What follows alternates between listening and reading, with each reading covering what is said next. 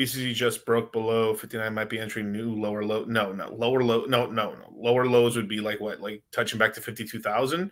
People wish. I mean, it's like basically Japan is pretty much stabled off most of the contagion risk from their carry trade.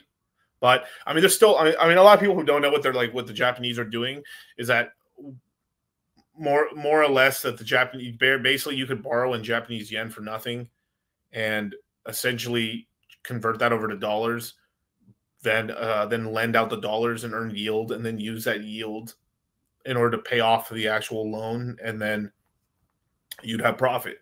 But then, you know, the yen gets stronger, interest rates goes up, it's not so cheap to borrow anymore, and then people start getting liquidated. Classic Japanese.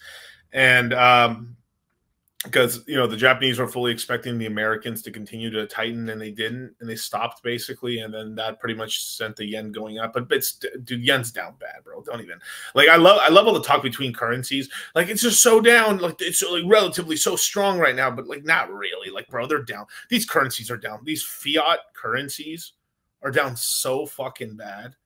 Like, do you know how much more you could have bought in the 80s with the yen than you could today? It's just not even fathom. I mean, the dollar.